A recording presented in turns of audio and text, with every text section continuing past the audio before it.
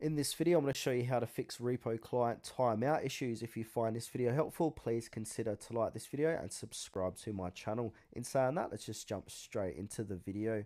Okay, so what we want to do is head in the settings on our computer. So click on your Windows button, then type settings, go on to system settings, go into network and internet.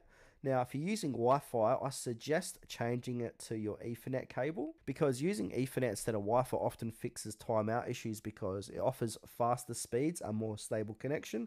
It reduces packet loss and interference common with Wi-Fi. And also it helps large downloads and syncs like Repo Sync complete without interruptions. Now, basically, to switch from Wi-Fi to Ethernet, you just want to plug in the cable. So connect one end of the Ethernet cable to your router modem, then plug the other end into your PC's Ethernet port. Then if your device doesn't have one, you can use a USB to Ethernet adapter. Now, if you're still having issues and if Ethernet doesn't solve it entirely, you can also try a different port on your router or use a different Ethernet cable.